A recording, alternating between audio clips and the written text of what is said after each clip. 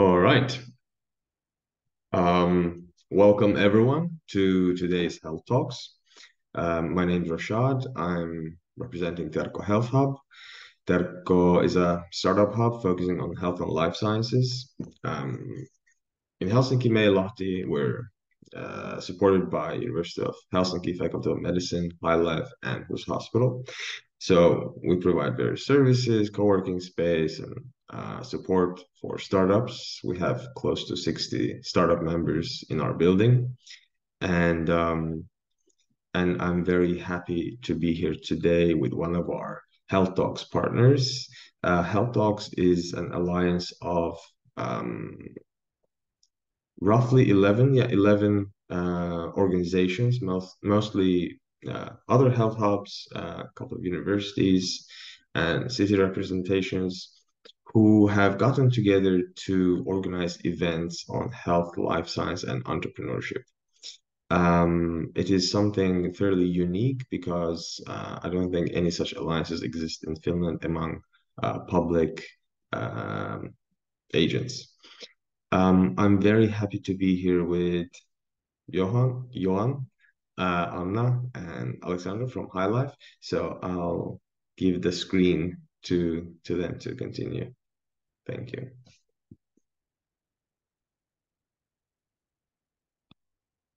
You're on mute, Alexandra. Thanks a lot. Yes. Morning, everyone. My name is Alexandra, and I work for HiLIFE, which is the Helsinki Institute of Life Science, a part of the University of Helsinki. Let me tell you a little bit about today's program, and then we'll start right away. So first of all, as has been already done, is intro by Terkko Health Hub, by me, the University of Helsinki, and HiLIFE and Aalto University. We'll see if Markus from Aalto can join us. So right now he's having some tech problems, but I'm hoping that he can resolve them very, very quickly. Then we are going to welcome Anna Ptuha from the University of Helsinki, giving her perspective and her talk on commercialization of PhD in life sciences.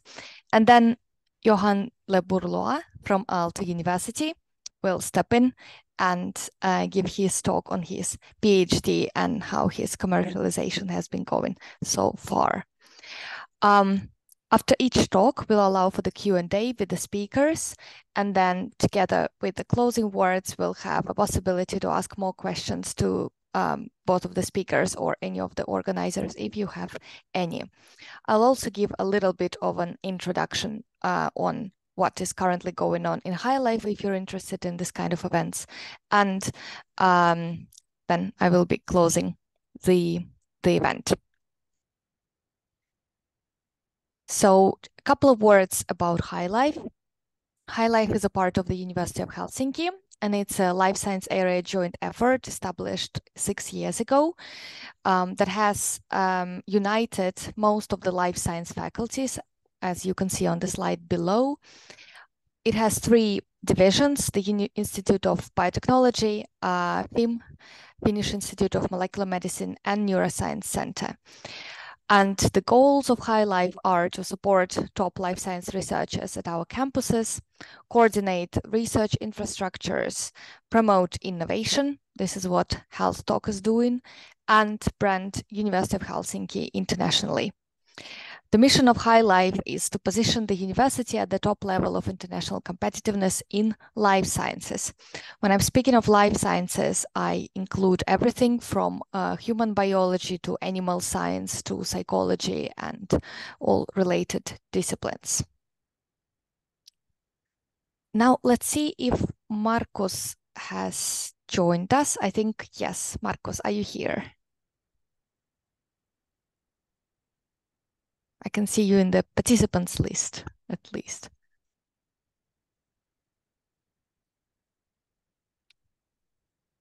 Markus, can you hear me? No. Nope, no, you're muted, at least from the sign on your photo.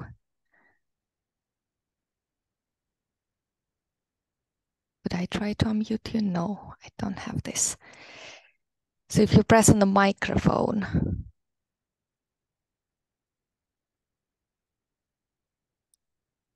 Okay. I think he is trying to rejoin. Markus is the organizer from Aalto University side, and he wanted to give a quick overview on the Aalto University Health and Wellbeing program. So that's why I would really love to have him on board. Let's see if he rejoins very quickly.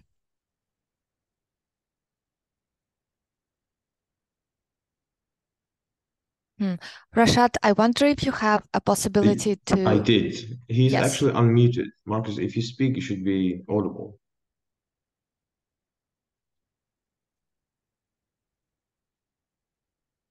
Maybe he just doesn't have a microphone. No. I heard someone. Is it my conscience? It could be as well me. Okay.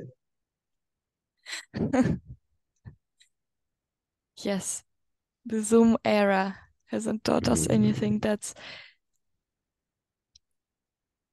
Well, Markus, you All can right, also well, join from your phone if you want. yes. Yeah, well, all right. Yeah. You can proceed. That's perfectly fine. Yes. I think that since this will be recorded, let me just quickly go through the slides so that maybe people can still look at it. So these are the slides that Markus had here, some information about the health and well-being program at Aalto University, global rankings of Shanghai List and Financial Times, and information on the main fields which Aalto is focusing in terms of innovation, health and well-being. And you can see them on the slides as well. I think if the people who will be watching it later, or if any of you have any questions to Markus, you can reach him directly, or you can write him in the chat in the next 5 to 10 minutes, and then hopefully you'll get some answers. Hello, I think you can hear me now. Yes, we can. Do you want me to sorry. Thanks that you told about those things. I had some quite persistent problems with my microphone settings here, and now I got them fixed. For a long time, there was no option to turn the mute off, but now I've gotten to do that via some quite Hi, Markus. strange Do you have settings. your video feed? Do you think you can turn it on? Could be, yeah. But so that I don't...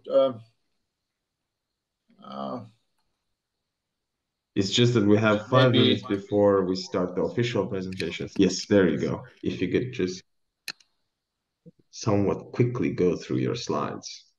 Sure. I have only a few, so maybe I would go to the last slide because that is the most obvious, most important slide. Health and well-being is one of Aalto's 7 key research areas and has been for a long time, and we put quite much effort into health and well-being. And what I really want to focus here are those 6 areas that are shown here, which are our specialty areas within health and well-being. And those are medical devices, which is the one at the top, which is called biomedical engineering on this slide, where we do many kinds of things. But the most important cluster that we have are imaging devices, mainly for brain imaging, actually. But we have other types of imaging devices too, and we have other types of brain devices than imaging. We have brain therapeutic devices also. But then there's neuroscience that we've studied for, I think, more than 40 years now. That's another. And then we have digital health, which is pretty much about using AI for quite many types of health or well-being applications, developing new algorithms for that. Then there's also various technologies based on biology and chemistry, or one of those. Like we have there synthetic biology, we have materials for surgery, we have point of care, quick medical tests, and we have pharmaceuticals, development technologies, and various kinds of things. Then there's still management and economics and architecture and design. And in management and economics, we have expertise in the working processes of doctors and nurses when they treat patients, and also in kind of higher up organizational resources and competencies of hospitals, which means how you organize people to work, how you staff organizations, and how you organize processes for work in a way that's effective in terms of cost and quality, also higher up in the hospital or healthcare area organizations or provincial or even national organizations. Then in healthcare architecture and design, we have people, mostly architects, a few professors and their research groups who partly are focused on the architecture of hospitals and other healthcare buildings such as clinics too. And that's also a cluster, although a little bit smaller than the other clusters that are mentioned here. That's actually my key thing. I wanted to just bring forth these 6 clusters, and I'm not sure if there's an idea to have questions here. Maybe not, because this is just an introduction. Or what do you think, Alexandra? I think we have 2 minutes for one question, if there's any in the audience at the moment.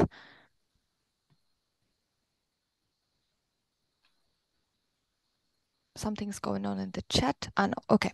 Yeah, I think right now no questions, but could I give your contact to people and then they could ask you any questions? Yes.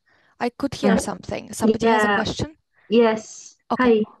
Hi. Thank you for the intro. Well, actually, I'm so interested in the digital health. So how to join or know more about such cluster, as you call it, in Aalto, because that's really interesting. Maybe it's best if you send me an email. I will give my address here in the chat. And at the moment, we don't currently have good websites about introducing these 6 in particular. We are actually doing such a website, but it might be best if you email me so I could tell you more personally. Thank you so much. Yeah, that also goes for everybody else, of course. All right. Thank you very much, Marcos, for joining us. Even though you had so many problems, you still came through and you managed to give an overview. And thanks a lot for co-organizing this. I know you have to run very quickly, but it was great to hear you, and hope you can listen to it on YouTube at some point when it's uploaded. Yeah, and sorry again, I tried to come online 4 minutes before the meeting, but I had 9 minutes of these 2 different problems. So sorry about that once again. Oh, I'll put my address to the chat. Yes, this would be great. Thank you so much. Thank you. So it's 9:45, so let's start with the first presentation. I'll stop sharing my slides at the moment, and we will welcome Anna, who will give her talk. Hello, everyone. Good morning. Could you see my slides? Yes, first slide. Good. Yes. Okay. My name is Anna Tukka. I'm a doctoral researcher at the University of Helsinki, and I also do master thesis at the University of Helsinki. And I'm also involved in 2 commercialization projects related to the University of Helsinki. So I still was quite surprised when I was invited to give this talk, because my commercialization path just starts. But at the same time, I have used several instruments that are available in Helsinki, in Finland, and in the University of Helsinki to commercialize one's PhD. And that's probably the experience that I can share today. So my background is in physics and mathematics, but I work in neuroscience of vision and eye movements. But I'll tell you a bit more about my own projects later. And I'll just start with the question, what? So what is commercialization of one's PhD? And the best way to answer this question is probably to give examples. So the first 2 examples, this Rayajar and Arivin therapeutic companies, are founded by people I was lucky to meet personally. And Arivin Therapeutics particularly is a Finnish company, and Rayajar is a company in my field in eye tracking research. And in both cases, those were PhD projects which turned into successful and growing businesses. Or for example, Heterogeneous is a German startup which was founded by a PhD researcher, not employed by a university, employed by a private company, but the company founded in collaboration with 3 professors is now very promising, growing mini-corn at the time when I was searching for this information. And what is interesting about it is that the founder the researcher is also a managing director and the main shareholder of the company. But just the craziest example would be probably just Google, because it was not even a PhD thesis, it was a master thesis by its founders, and it turned into a very successful company. So I even don't have to give a link here to explain you what I'm talking about. So commercialization would be turning research results into a successful business, but not necessarily. It could be as well NGO or a sustainable business. It might not produce profit, but it might improve someone's life. So it would be commercialization once PhD thesis is producing some value out of it, different from pure advancement of a current state of knowledge. Oh, okay.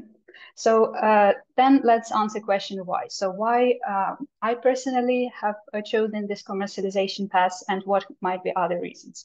And probably the first way to answer it would be also that just because not academy, and unfortunately that is the current state of things, that there is inflation of PhD degrees. So a PhD graduate nowadays is not exactly what it was years ago, because now it mostly means that someone who holds a PhD degree is capable of doing research. It doesn't mean that this person has done any real invention or any real advancement of knowledge.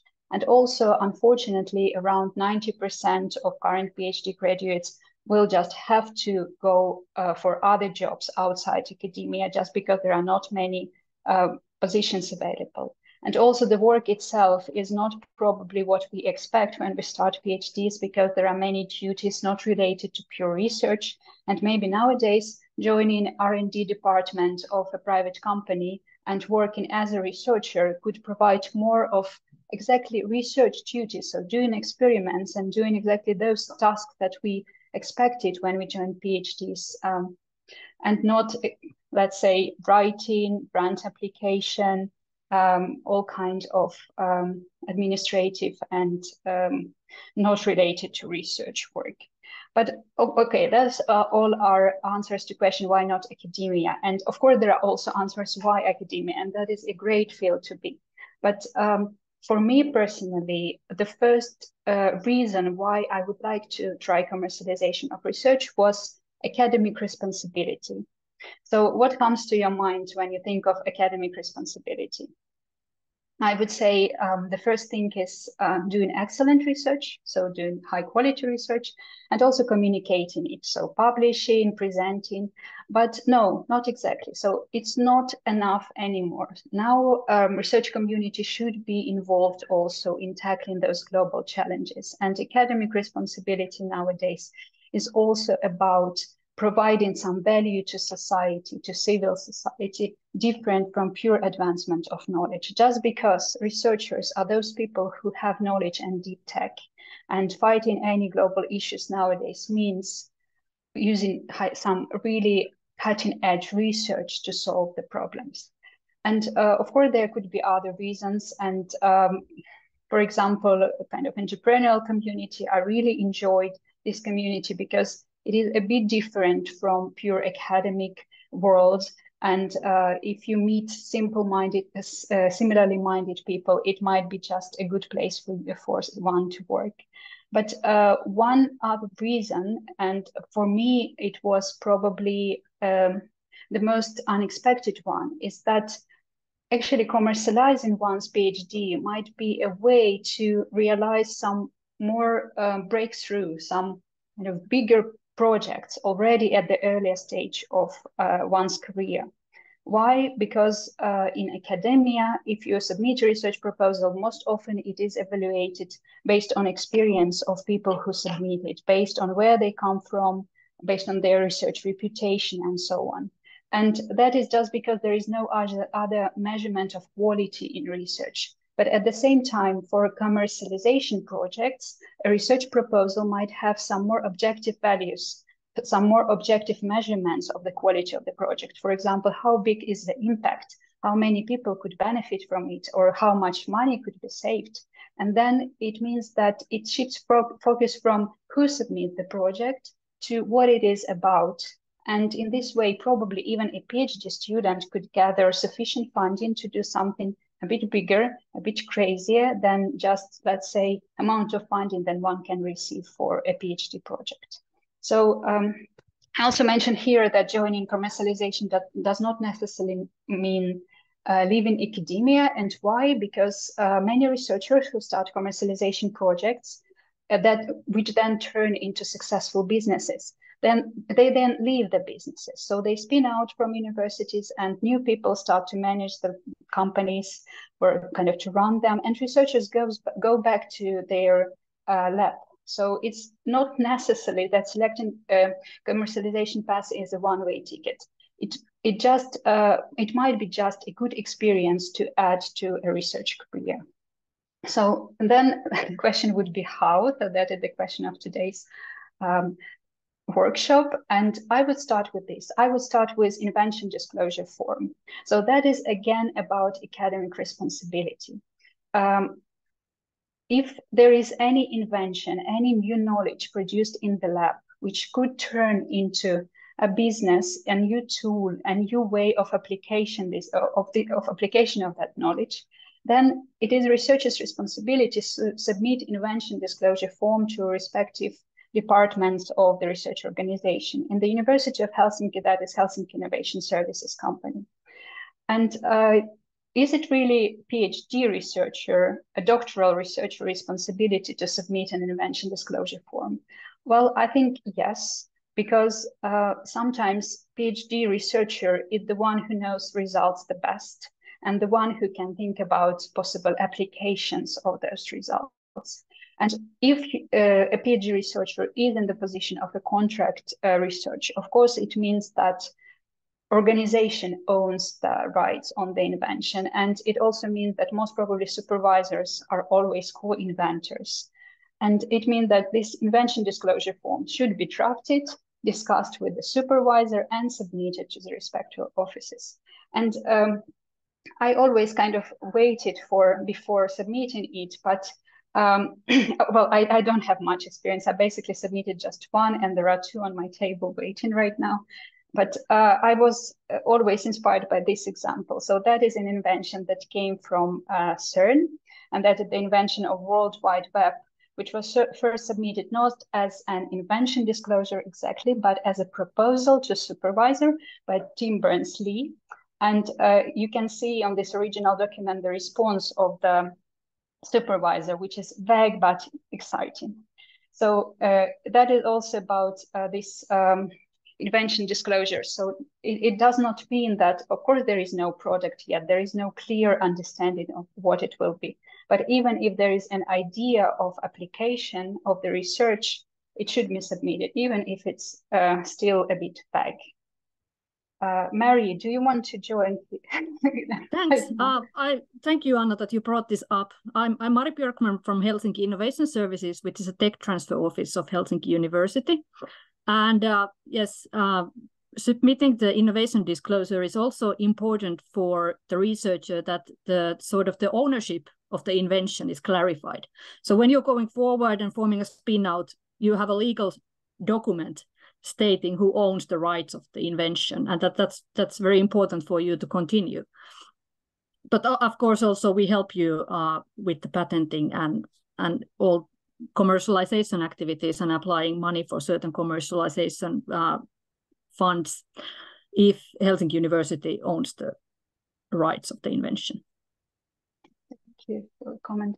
Yeah, so answer to the question, how is discuss it with the respective department of your university, with HIS at the University of Helsinki, and submit those invention disclosure forms. And another answer to the question how is getting training and advice. And in fact, there is a lot available in Helsinki region, in particular in Finland, or in Helsinki University, Aalto universities, and other universities of this area. So me personally, I took a number of courses in the last few years, and all of them were either supported or paid by the organization that I joined. So either by my study programs, or for example, the most recent course that I'm doing now was provided by Spark Finland program. And there are many. And for example, biobusiness course is specifically designed to PhD students at the University of Helsinki, but it's quite a brief, short course. But anyway, I would really recommend joining them, just even without having any idea about commercialization, just to get the kind of the idea of what is industrial path and commercialization path in research. Rashad, do you want to say? Your hand is raised. Yes, I do. Can you see me? Yeah. So I wanted to just ask quickly that you said that innovation disclosure describes who are the owners, so to speak. From what I'm told, once you file for the innovation disclosure, that right for the IP is transferred to the university.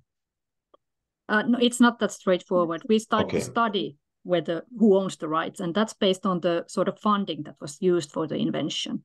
And there are certain legislation and guidelines for this. I can maybe come back to those later if you want, but that's true. I actually, I'm recalling, if the research has been done with the university money, then it belongs to the professor. If it has been done with the grant money, it belongs to the university.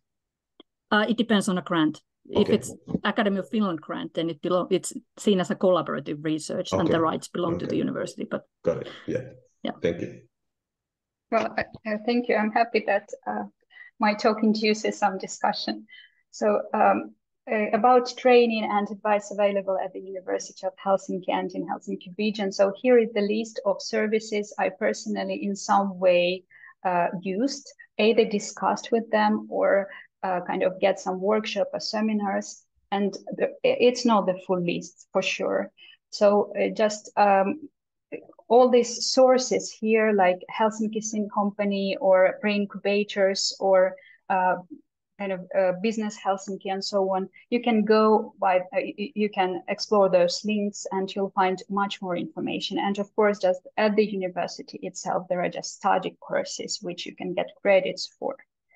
So now kind of I would finally present my own project, which inspired me and what was the reason for not only kind of realizing this academic responsibility, but also to trying to turn my own idea into kind of something useful for society.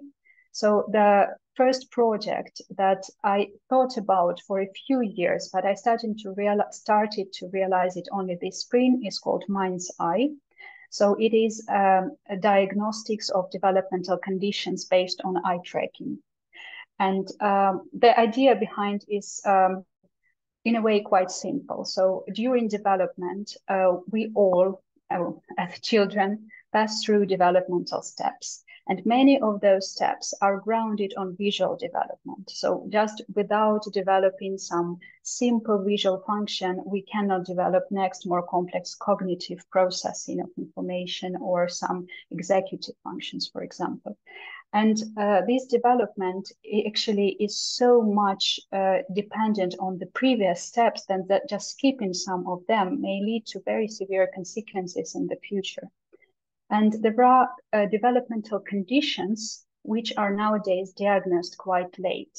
And if this later diagnosis happens in adult age, it might be not that crucial compared to when it happens in the young age, when the first years of life include so many developmental steps that then are the basis for the whole future life.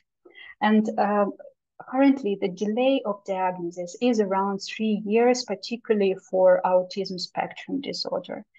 There are other conditions, and of course, these delays are different, but I'll just give you some numbers. So average age of ASD diagnosis in the United States is 4 years. However, the first signs, the first kind of red flags could be raised already as early as at 11 months of age. And the amount of people who are affected by this condition is enormous. It's more than 10% of population if you just take together ADHD, attention deficit hyperactivity disorder and autism spectrum disorder. So just imagine 10% of population actually at some point have a developmental condition that can then affect their whole future life. And that was the reason why I thought of application of eye tracking, so my field of research specifically for these kind of conditions, just because the amount of people affected and kind of the consequences of how they are affected are so severe. So the solution that I proposed was using eye movement tracking. So basically it is shifting from the experience that you have in the left when all the diagnostics is based on assessments and several assessments by medical professionals, shifting to the experience on the right. So something what happens without doctor, when just a caregiver together with a child can go through a diagnostic procedure, which is stress-free, more comfortable, faster, cheaper. It has many benefits. But at the same time, most importantly, it's more objective and potentially can provide diagnosis, not diagnosis, but let's say some clues to diagnosis much earlier.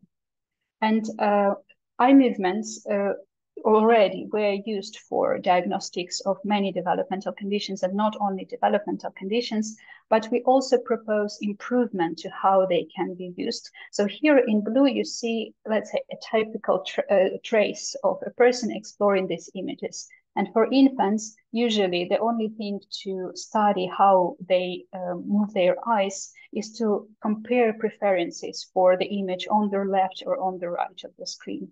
But in fact, eye movements provide so much more information. And I personally believe that in the future, it might became like a blood test for behavior, because they provide information about so many conditions related to neurology, psychology, related to how cognition works in the person, that it's just useful to collect all this information and analyze for all possible parameters that could be found there.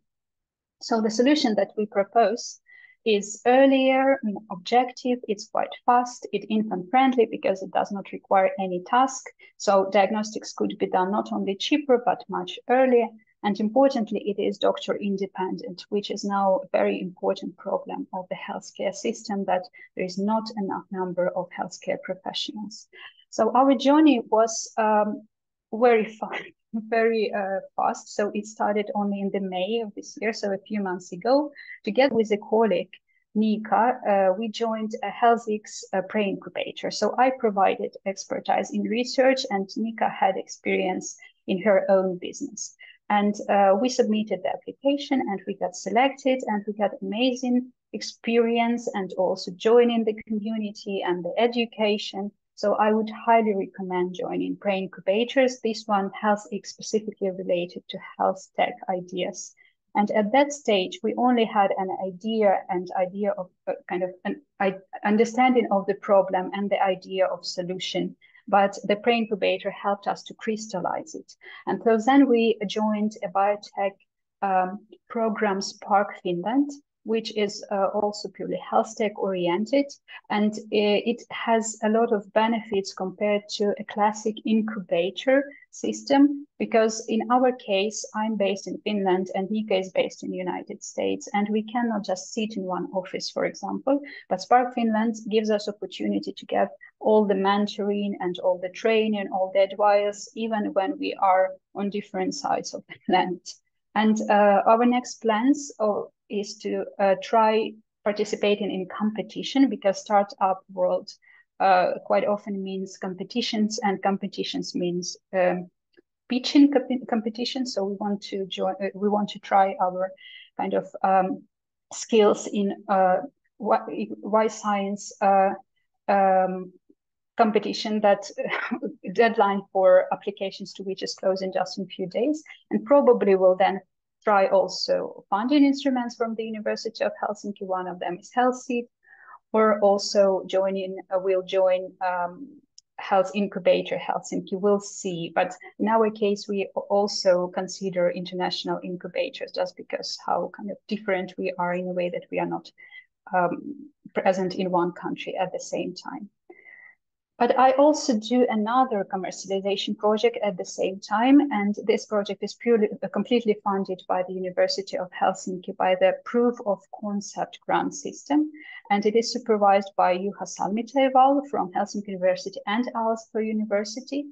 And in this project, we also explore similar idea of development and vision in a way, but it is quite different from the mind's eye. And why it is different? So we want to diagnose ADHD again, but in other age group. And we want to develop something low cost and very accessible for school age children.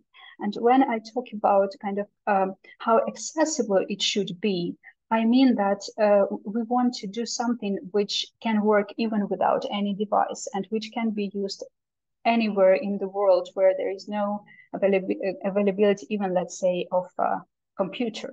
So we focus on the specific age group, and there are many insights of what exact function we should look in these age groups, what exact development of vision should happen at that age. And it might be quite surprising for you, but even during teenager age, children do not have completely developed vision function. So it doesn't mean that they don't have it. It means that its maturity is not as in adults. So for example, their response times to some specific stimuli are much slower. And in specific health conditions, those response times are even slower. So it can be used as a diagnostic criteria for, again, raising flags and finding some symptoms, particularly of ADHD. So we want so simple tool that would similar to Ishihara test. I'm sure you at least once in your life, you've seen the thing. So it is something to study color deficiency. And it is just a set of images. So just something printed on paper, which can help you not only to diagnose color deficiency, but a type of color deficiency.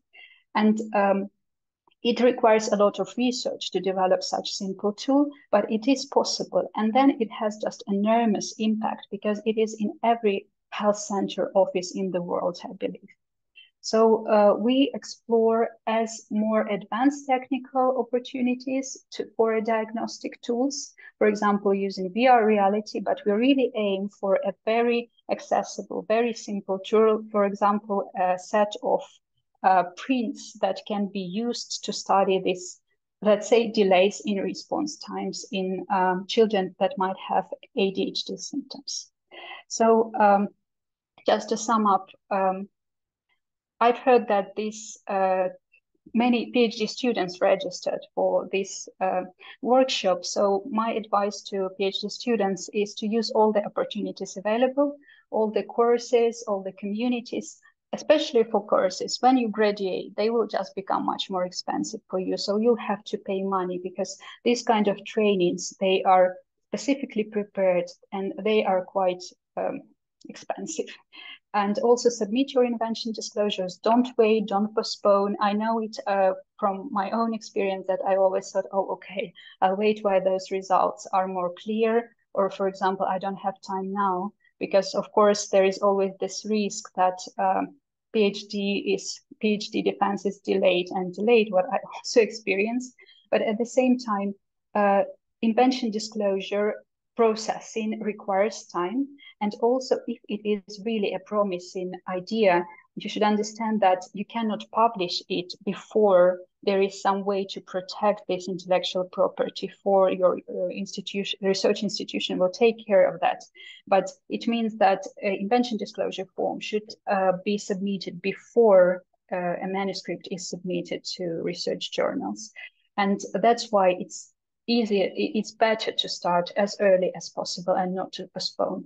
And of course, there is this journey of pre-incubator program leading to incubators, or another great program, HealthTech Finland, which is basically months of time given to a researcher, to a developer to develop a health tech product. And I highly recommend the pre-incubators if you have some time and if you have an idea. Spend your time on that, because that is experience that would be useful even if you do not select a commercialization path later. And again, about available financing tools, there are at least several at the University of Helsinki, and they mean a bit different IP rights strategy. So in my case, I've been given kind of the research that I have produced so far now belongs to me because I was mostly funded by grants. And in this way, not all the tools are available, but there are some other tools that I can use. But anyway, what I advise is to explore everything available and then select the right strategy. Thank you very much for your attention, and please connect with me on LinkedIn if you're interested. And here I mention again all the organizations that either funded me or provide some support right now. Thank you. Thank you very much, Anna. I think that was really inspiring and right on point. We have 2 minutes and 1 question in the chat. Rashad, do you want to take the lead in asking that? Yes, of course. Can you share with people how you find time for doing PhD and running 2 commercialization projects? Oh, well, I can't really find enough time. It's a problem. So there was a mention that we are looking for an intern in one of the projects because I'm just not able to do the experiments myself. I don't have time for that. So it's about creating a team when it comes to startup or any kind of commercialization ideas. But related to PhD, I would just say that there is always this risk of postponement of PhD, and also the examples that I mentioned at the very beginning. So I know that at least one of the persons struggled to combine already running company and PhD. So just kind of time-wise, unfortunately, I'm not a good example to advise here because I'm running out of time, really. You don't do commercialization yourself, the commercial activities, as CC activities? Well, I do look for grants and I do draft and submit grant proposals for the Mind's Eye project together with Nika. So in fact, I do in some way participate. So yeah, does take your time. Okay. Thank you. Thank you, Rashad. We have 1 more question and 1 minute. Dubravko, do you want to speak out? Yes. Hello. Thanks, Anna, for excellent introduction and the talk. Very, very good source of information. But my question actually goes to Mari, or combined to both of you, is about this proper intellectual rights. So kind of first question is, Mari, when you said you're doing research on that, is it only for University of Helsinki, or is it kind of Finland-wide valid research for all universities? Of course, we are University of Helsinki Tech Transfer Office, but it depends who have been part of your project or your invention disclosure. We have a disclosures where there is Aalto University, who's some other university as an inventors. But because I mean, we support researchers from Helsinki University, basically. Yeah. Okay. And is there anyone in your group to talk about this or to get a little bit more information? Sure. I put my email into the chat box. Just contact me, please. Okay, good. Thank you very much. I would like to know more about it. Yes, thanks. Yes, happy to help. Thank you. Great, thank you very much. Let's go to the next speaker from Aalto University. Johan, if you can hear us and you can share your slides. Yes. Hi, everyone. Yes, we can see them now. Okay. Thank you. Can you hear me as well? Yes, very well.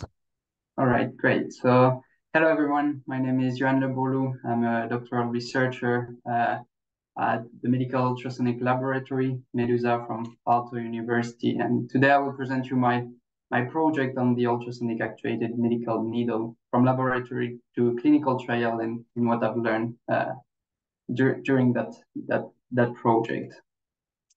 Sorry, Johan, could you speak up a little? Is it too low, my voice? A bit, slightly, not much. Okay. I will try to speak up. So let's go back to the genesis of the project. In a lifetime, the risk of developing a cancer is around 40%, which makes cancer one of the leading causes of death worldwide. And according to the World Health Organization, good cancer treatments needs a good diagnosis. So when a suspected pathology is detected in a patient, the preferred technique of tissue sampling is usually needle biopsy due to its minimally invasiveness. So this tissue is then assessed by pathologists to define the type of tumor and potentially the treatment. So nowadays, two methods are widely used. The first one, which is the fine needle aspiration biopsy, which uses a hypodermic needle coupled with a syringe. And by applying low pressure and moving the needle inside the targeted tissue, the doctor is capable of collecting a sample. The other technique is core needle biopsy, or CNB, which uses a larger needle with a mechanism to cut the sample from the targeted tissue. Both have advantages, such as small risk of trauma for the fine needle aspiration biopsy, or the sample quality for the core needle biopsy. But they also have drawbacks, such as big risk of trauma for the core needle biopsy due to the needle size and sample quantity with the fine needle aspiration biopsy, which leads quite often to rebiopsy, delaying the diagnosis. So we came up to the conclusion that there was an unmet need for a solution providing a good sample with a small risk of trauma. This is why we introduced the ultrasonic actuated medical needle, or ultrasonic enhanced fine needle aspiration biopsy. This device would use a small needle, and with the help of ultrasound, will help to detach the cells from the target tissue by actuating the needle tip in a gentle and controlled manner. This would help to collect more sample during the biopsy without compromising the sample quality. We also wanted the device to be small, portable, and easy to operate for the doctor. And we hoped that with those points, we would be able to meet the unmet need of having a device capable of providing great sample with small risk of trauma. Once the idea was set and we got our first grant awarded from Business Finland, we moved on to the development. So we really started from scratch with this project. As you can see from the first picture, it was a already handmade prototype made by my supervisor, Josta and home, building his shed. And he built himself the transducer and cut couple pieces of metal to connect the needle together. But we got great preliminary results, and we decided to move on to the optimization of the overall device. We decided to do that to have a device more efficient. This would have multiple pros, such as reducing the size of the device, reducing the size of the electronics, but also if your device is more efficient, you reduce the potential electrical power, which thus improve the safety.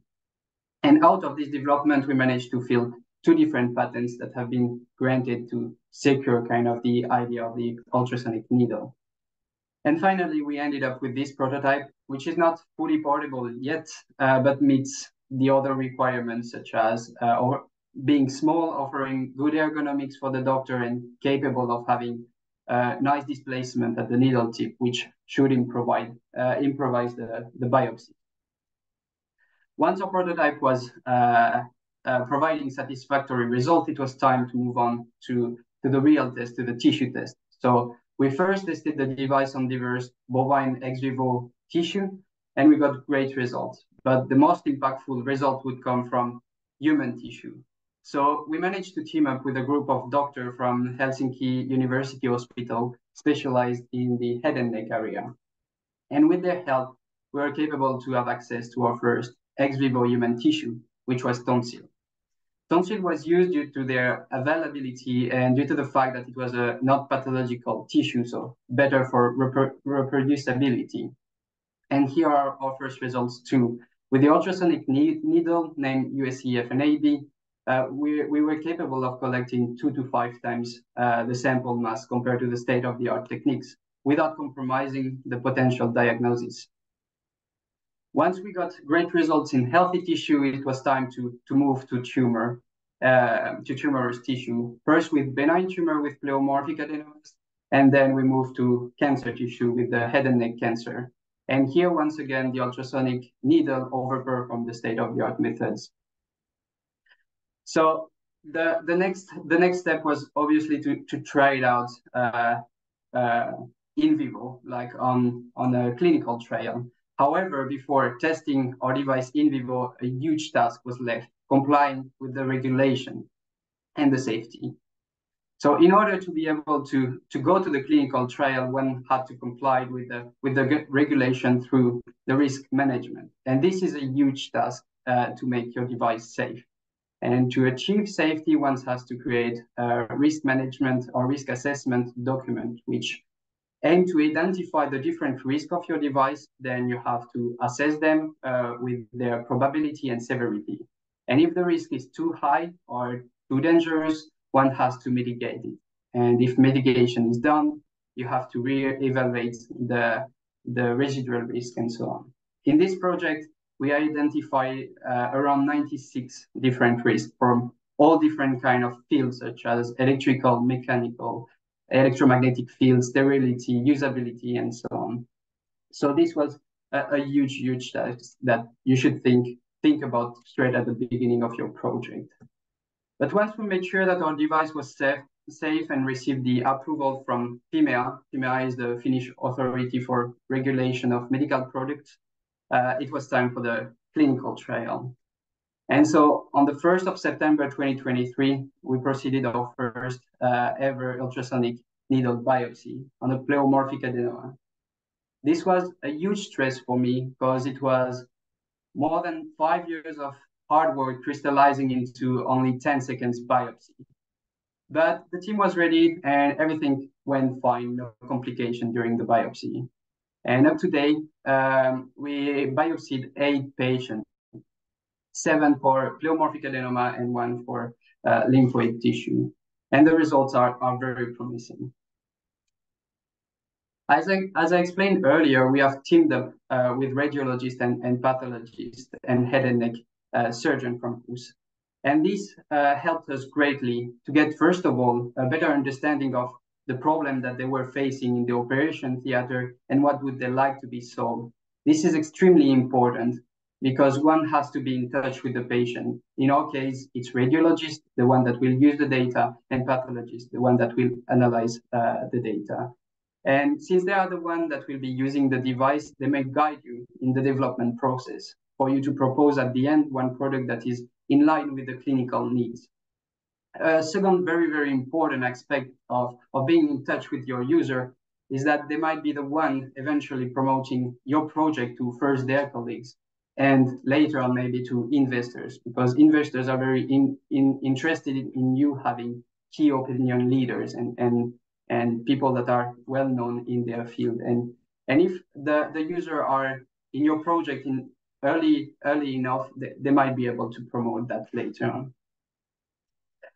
So here are a couple takeaway messages. If you want to start the beautiful journey of creating a medical project and trying to commercialize it, what I've learned during my journey. So first of all, I think the most important one is to find a robust unmet need, because without a need, there is most probably no market and there's no outcome.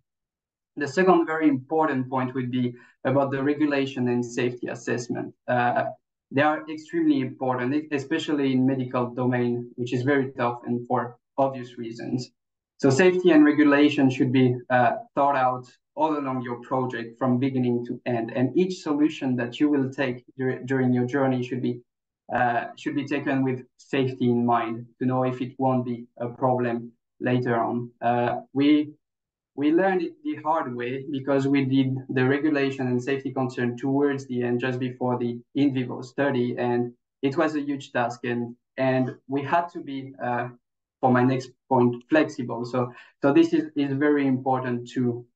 You have to be flexible with your project because your main idea is unlikely to be the final solution for your project. And if I can jump on back to the regulation and safety, we had to be flexible with our project because it was not meeting the safety requirements. So we had to change a couple solutions. Also, being flexible will help you to collect great input from your user, as I mentioned earlier. So yeah, this is important. But last but not least, it's be sure to be surrounded with a great team. Like this is most probably the most important. Be surrounded by the best person that you can find. Nothing would have happened without the help of the ultrasonic laboratory from Aalto, and especially thanks to our collaborator at HUS that permitted this project to go to the clinical trial. On a more personal note, I've been so glad to be part of this project. It's been such a pleasure to develop this idea from scratch, seeing it growing, deal with problematics of commercialization and safety, develop new ideas that crystallize into patents, but mainly the most rewarding thing is that you may be able to propose a product that at the end may help real person, and this is so rewarding. So I would like to thank everyone that contributed to this project, and I would also thank you for listening to my talk. And so now, if you have any question, I would be happy to answer them. Thank you. Thank you so much, Johan, for the presentation. And now we have time to ask some questions, and I can see something in the chat. So Malina is asking whether it could be used to collect bone tissue. So we haven't tried yet bone tissue. I believe it might be tricky from physical perspective, but yeah, this is not something that we investigate yet, so I cannot so much reply to that. Right. All right, thank you. If anyone has any questions, they can raise their hand, or I can read from the chat as well.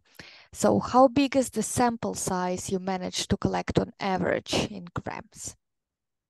So we are speaking about milligrams, and if I can go back to the slide with the results, I believe they are written here. So it depends on the tissue. Some are more liquid, some are stiffer, and obviously, since we are using aspiration, the liquid might be collected into the needle, and so in average we are like around 20 milligrams, but which is greater than the state-of-the-art techniques, at least 2 times, up to 5 times compared to the core needle biopsy. Thanks. Lily, I think, is asking, how's the commercialization going? That's very general. Do you want to open the question up? Yeah, like that's a great point. I haven't gone so much to the topic of commercialization. That is true. So at the beginning, we got this grant from Business Finland, which includes the commercialization into the project. So we try to look for investor, but at the end of the project, we didn't manage to find investors to continue forward. But luckily, there was another company based in Canada that was doing similarly the same thing. So we decided to team up with them and to try to commercialize it throughout this company, which is called Swan Cytologies. And we are still looking for investors, but we hope to find some soon, especially with clinical data, because that was one of the points that investor didn't want to invest at this point because they were not sure if it would actually work in a real case.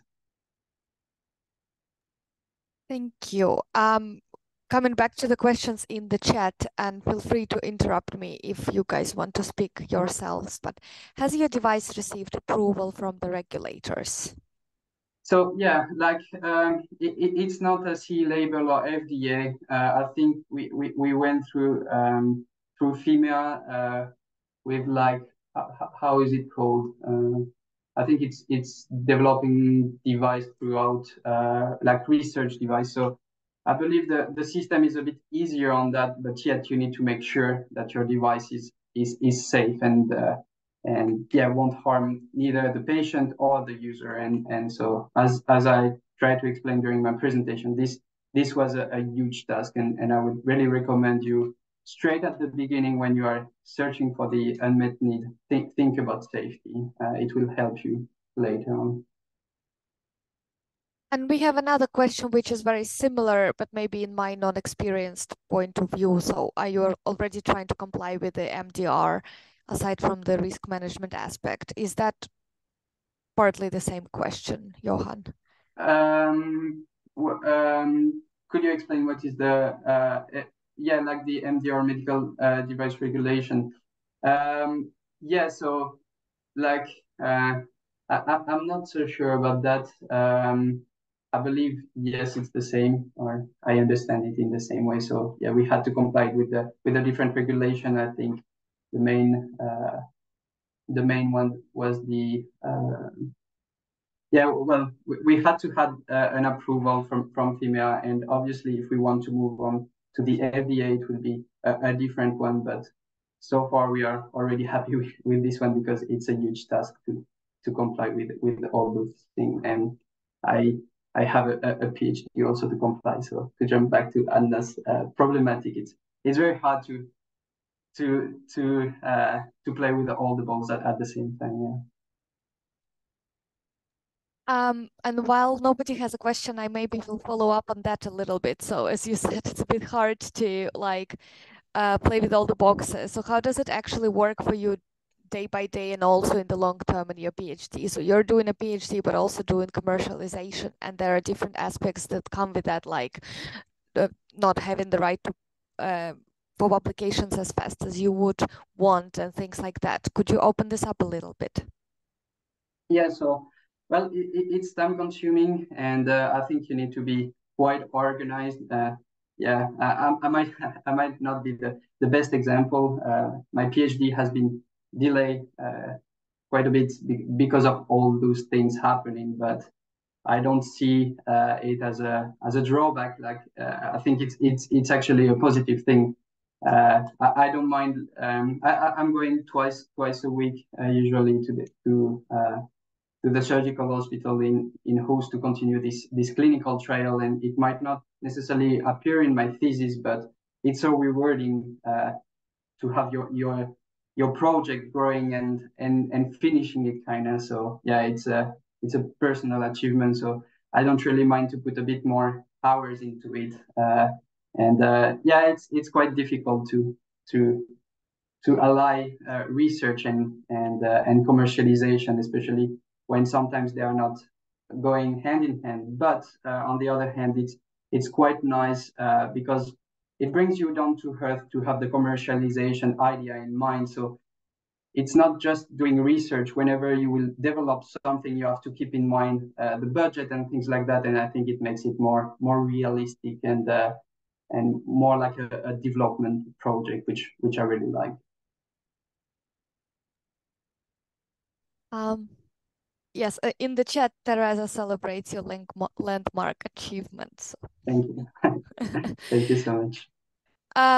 Does anyone have anything else, or I could follow up a little bit on the PhD plus commercialization side? I'm very interested in that. Like, how does it happen in the beginning? How do you get to it? So you're not from Finland originally, so you came to Finland to do your PhD, right? And then how did you get to know Heikki?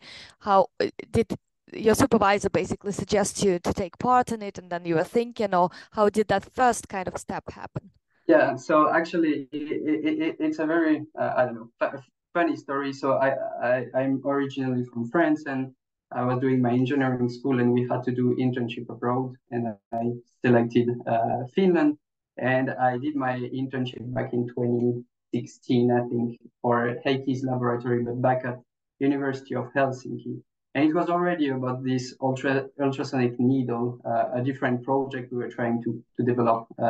Just the electronics around, and then I came back to for another project 1 year later, and then we came up with Heikki to the idea that hey, let's try to make a commercialization out of this ultrasonic needle, and we got the grant from Business Finland, and so that's how we moved on. So yeah, this idea has been started maybe 9 years ago. And I've popped up halfway to this project, and then we got the grant, so we could fully focus and develop it forward. So yeah. What are your current plans on continuing this? So if you have an R2B funding at the moment, are you planning to spin out at some point further down the line? So there is like multiple opportunities that are opening with this device. So we are trying to continue in vivo our clinical trials. So we might start some around Finland, but we would hope to start some in different regions worldwide. And because it would be very important to have different places in the world that would test our device, but also different tissue types, because here we are focusing mainly on the head and neck areas. And then I believe with the ultrasonic medical needle, there is so many new opportunities because, well, this ultrasound at the needle tip helps the needle, for example, to glide through tissue and potentially could create a painless needle. And so there is like so many areas to investigate. So we will see after the PhD. I still have time to think what are the next steps. But it could also be a development task if we manage to get funding from the Canadian company side. Yeah, we'll see. Thanks a lot. And I think maybe one question that also somehow relates to what Anna was talking about. So at the beginning of the journey, it's very important that there are a lot of services that is provided by the environment around you to help you out in this. Did you use any particular Aalto University innovation services or anything there, or any courses in Aalto that would help you in this project? Yeah, so it's hard for me to to remember. It was a couple of years ago already, but yeah, like Anna mentioned already, Business Finland, and I think it's a great tool because you have this business side, and I was helped with Joni Rantanen, that was the business guy in this project. Well, I could mainly focus on the research, so that was great, and then we were part of Spark Finland, which really helped to define the need and to define what were the goals, and also to be in touch with important peoples, and this is the main takeaway, I think. Try to find important people that could help you and in your project. Yeah. Thank you. Does anybody else have any questions to Johan?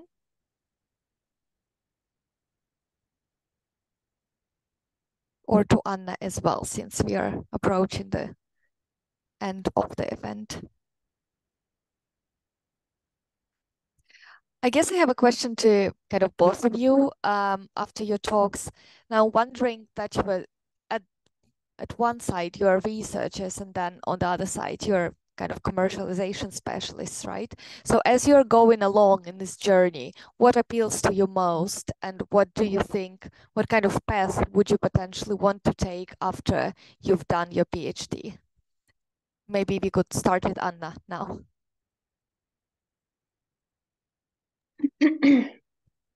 Well, I liked Johan's explanation that it's you feel it as a personal experience, as a personal achievement if you see that anything what you created out of your research is applied then and helps someone. So I don't have that experience yet, so I don't have any person who was kind of early diagnosed because of my research, but I think that might be the kind of the experience I want to get, something what gives you kind of motivation to continue this journey. And I really that's something that I guess many people in research, they miss seeing their results somehow applied. So I would suggest that I think I'll prefer a more applied job in the future to see those results somehow useful. Thank you. And Johan?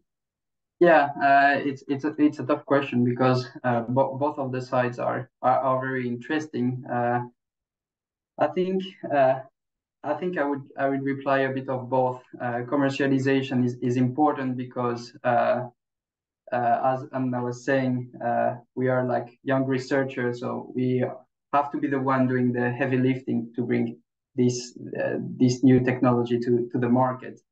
But then I don't know, it depends. I think I would choose the one where I might have the most impactful thing. So as I was mentioning with the ultrasonic device, there might be some other fun application and maybe groundbreaking application. So if the impact is greater there, maybe I would try to delegate the commercialization to someone else and move back to the research.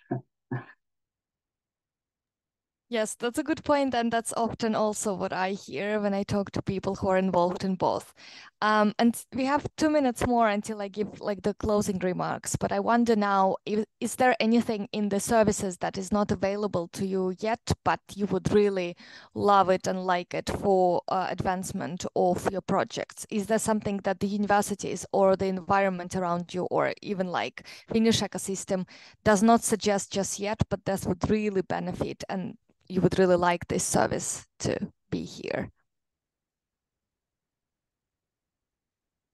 Anyone can start who has thoughts about it. Yeah, like I don't have anything. Maybe I don't know all the services, so that could be one. But yeah, one course about regulation and safety assessment could have helped me throughout my journey. So we had to hire a company back in the beginning of the project, which was called, I think, Lean Entry, that helped us throughout the regulation and safety assessment. But as said, I don't know, maybe there is some courses that I couldn't pick up that would explain those kind of things. Johan said about hiring companies for some help with market research or some evaluations or legal advice.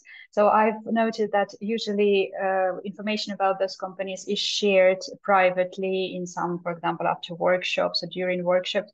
So probably having a resource where you can see who are, what companies are available and what companies had successful experience with startups related to universities. However, it might be that this information is not shared on purpose. I don't know, but it would be useful to have kind of trusted companies, kind of a list of them somewhere. Thanks. These are very useful comments, and I think we'll take them into account because it's also always nice to hear personal feedback as to how the services can improve as well. And thanks a lot for giving the talks. Let me give just some very quick final notes on the event today. I will share my screen in a second. So if you've liked something that has happened today, there is support and events that are available, at least from the HiLIFE, the University of Helsinki side. So if you belong to the University of Helsinki, we monthly publish life science innovation events, but not only events, but also funding calls, pitching competitions, and other kind of endeavors that you can engage in during the upcoming months.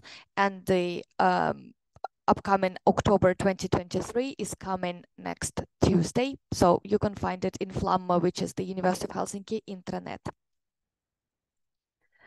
As mentioned already by Anna, just a quick update on the health innovation pipeline at the University of Helsinki. If you think you have an invention and you've talked already to your PI about that, you can contact his. Mari has put her email in the chat, but also they have a general email, so you can contact them and ask how to proceed, and then probably you would go to invention disclosure at some point. Alongside that, you can participate in our innovation pipeline, which includes a pre-incubator HealthX. The next call will be in spring 2024. Spark Finland, which both Johan and Anna have taken or are taking part in. They have 2 calls per year, and then when your startup or spin out is a bit more advanced, you can take part in Health Incubator Helsinki that I have in call next spring as well. The closest upcoming call is to Spark Finland, which will open on the 1st of November. And you can read more on their website, but I think that Anna and Johan couldn't have recommended the Spark Finland enough. I also want to note 2 events that are happening very soon. So tomorrow we have a Buy Finland pitching competition. We've already chosen the speakers that were bachelor's, master's students of the University of Helsinki. And you can come visit Nasdaq Helsinki in the city center and listen to the pitches and then network with the jurors and the organizers. We are providing also coffee, tea and light snacks if you register. I'll send the slide deck and you will be able to find a link, but you could also Google Buy Finland Pitching Competition and you will find the registration link right there on the website. Why Science, as already mentioned by Anna, is a /official side event that is happening this year on November 30. And it is happening in Messukeskus, so on /venue. You don't have to have any /tickets to attend the event. It is free and open to all. And if you want to register as an attendee, the registration is open already on the Why Science website. But also if you have an idea, you're a pre-startup or a startup, you can apply to the Health and Pharma Pitching Competition by Saturday evening. The QR code is right here, but also everything is on our website. So you can just try to Google that as well. And I want to thank you on behalf of HiLIFE. I see 2 messages in the chat. Let me just check them quickly. Yes, Mari posted about the invention disclosure in Helsinki Innovation Services. So you can save that in your inbox. Right, thank you very much on behalf of HiLIFE. Rashad, do you have any last words on behalf of Terkko Health Hub as well? Perhaps that we're gonna have another event probably around end of October and then something in November or December. So just follow our newsletter and we'll keep you updated. And thank you everyone for joining. And especially thank you for our speakers. Very, how to say, you guys are proper role models. Thank you for joining the event. Thank you. Thank you for organizing. Our pleasure.